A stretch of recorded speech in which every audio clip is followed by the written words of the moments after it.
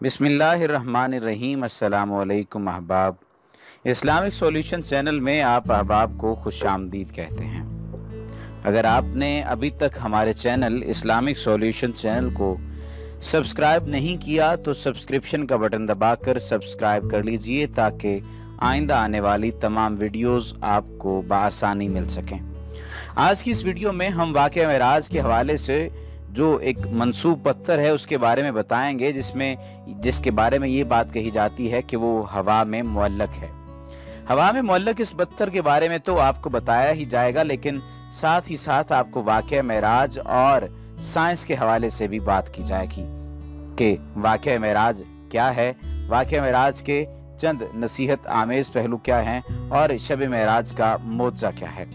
सबसे पहले तो वाक़या मेराज और साइंस के बारे में अगर बात करें तो इरशाद बारी ताला है, पाक है वो ज़ात जो ले गई रातों रात अपने बंदे को मस्जिद हराम से मस्जिद अक्सा तक।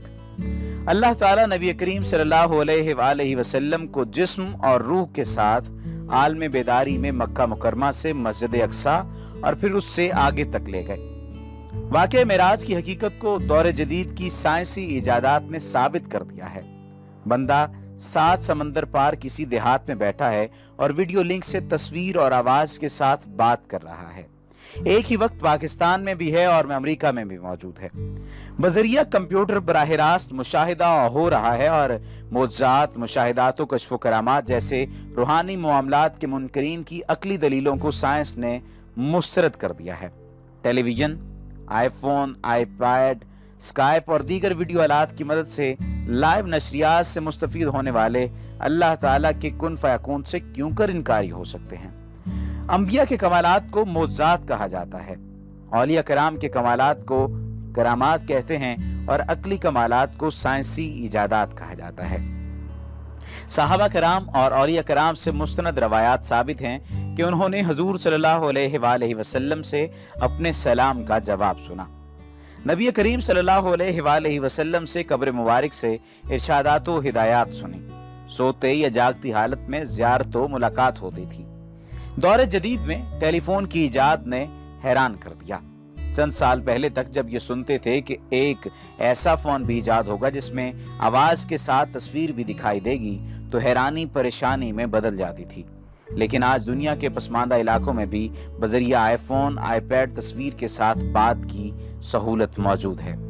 अगर ये कहा जाए कि आवाज और तस्वीर के साथ बराह रास्त गुफ्तगू करने वाले लोग जिंदा हैं तो रूहानी निगाह के लिए कल्ब का जिंदा होना शर्त है। जिस तरह बिजली के बगैर साइंसी इजादात बेकार हैं, इसी तरह रूहानी पावर के बगैर रूहानियात समझना मुहाल है।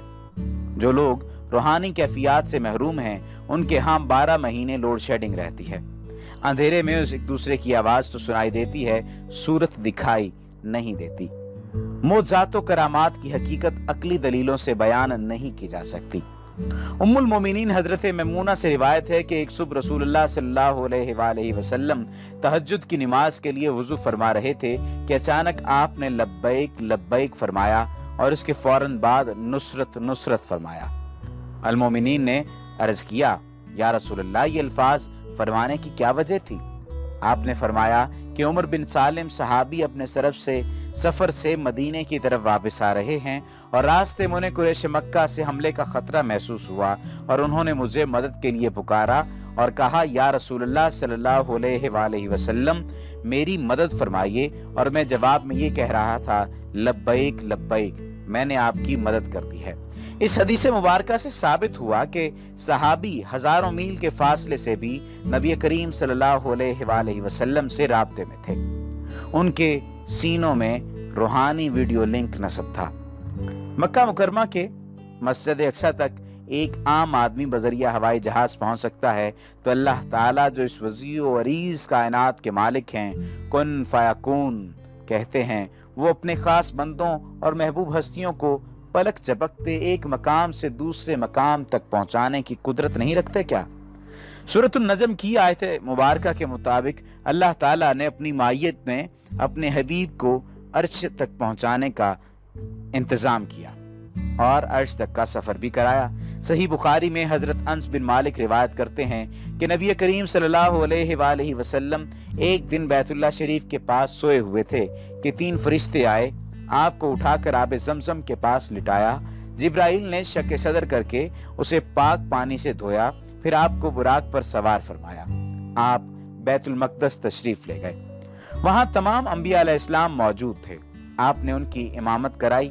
نماز کے بعد حضور صلی اللہ علیہ وآلہ وسلم کا آسمانوں کی طرف سفر شروع ہوا۔ آپ پہلے آسمان پر تشریف لے گئے تو وہاں حضرت آدم سے ملاقات ہوئی، دوسرے آسمان پر حضرت یوسف سے، تیسرے آسمان پر حضرت یحییٰ اور حضرت عیسیٰ سے، اور چوتھے پر حضرت ادریس سے ملاقات ہوئی۔ 5ویں آسمان پر حضرت ہارون، 6ٹھے پر حضرت موسیٰ سے ملے۔ 7ویں آسمان پر حضرت ابراہیم کو بیت المعمور سے ٹیک لگائے تشریف فرما دیکھا، ان سے ملاقات ہوئی، پھر حضور سدرۃ المنتہا کی جانب بلند ہوئے۔ اس کے بعد حضور صلی اللہ علیہ وآلہ وسلم نے جنت کی سیر کی اور وہاں مومنوں سے کیے وعدوں کے ثمرات دیکھے۔ پھر آپ نے جہنم دیکھی اور وہاں ہولناک عذاب دیکھے۔ سفر معراج میں اللہ تعالیٰ نے اپنے نبی کو اپنی نشانیوں کا مشاہدہ کرایا۔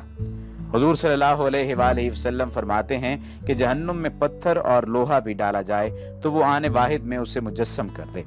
پھر آپ سدرۃ المنتہا تشریف لے گئے، جسے اللہ کے نور نے ڈھانپ رکھا تھا۔ اس نور نے حضور کو حصار میں لے لیا اور پھر حبیب اور محبوب میں روبرو ملاقات ہوئی۔ حضرت ابن عباس سے روایت ہے کہ حضور نے شب معراج اپنے رب کی زیارت کی۔ حضور صلی اللہ علیہ وآلہ وسلم نے جبرائیل کو 2 مرتبہ اصلی صورت میں دیکھا، ایک مرتبہ زمین پر اور دوسری مرتبہ سدرۃ المنتہا کے پاس۔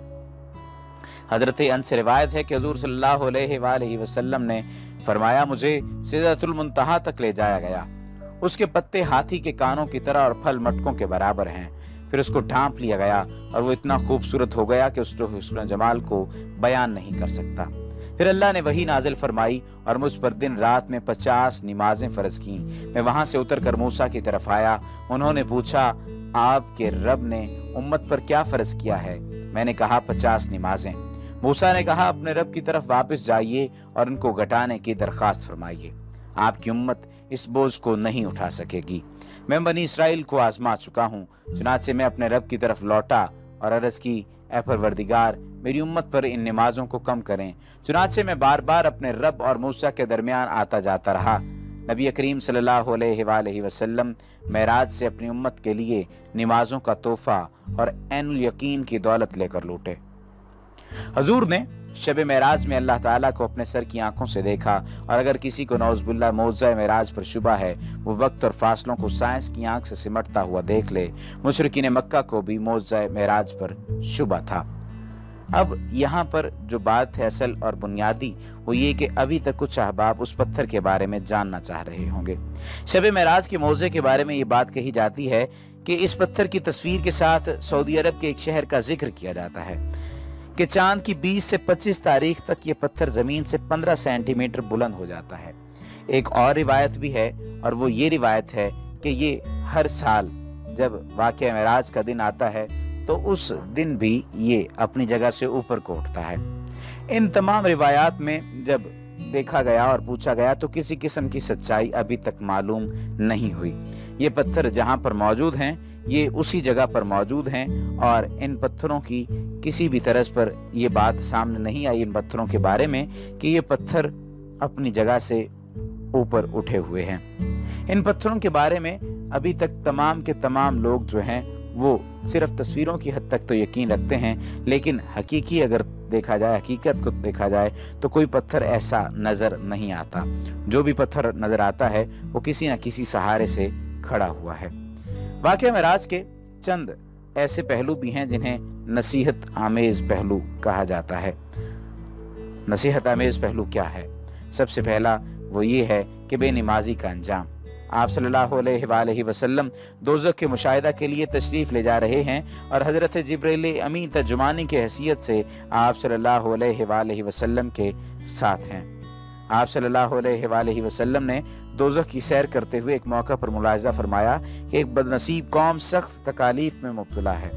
انہیں زمین پر چت لٹا کر ان کے سروں کو بڑے بڑے پتھروں پر कुचला जा रहा है। इस हालत को देखकर हुजूर सल्लल्लाहु अलैहि वसल्लम बहुत अफसोस करते हुए हज़रत जिब्राइल अलैहिस्सलाम से फरमाया कि ऐ जिब्राइल, ये कौन बदनसीब लोग हैं, इन्हें ये अजाब क्यों दिया जा रहा है। हज़रत जिब्राइल ने अर्ज़ किया, या रसूलल्लाह, ये वो लोग हैं जो नमाज नहीं पढ़ते थे और ना नमाज के लिए मस्जिद को जाते थे। जो सर अल्लाह के सामने नहीं झुकता वही सर यहाँ कुचला जा रहा है। अल्लाह ताला हम सब का हामी और नासिर हो और हमें नमाज पढ़ने की तौफीक अता फरमाए।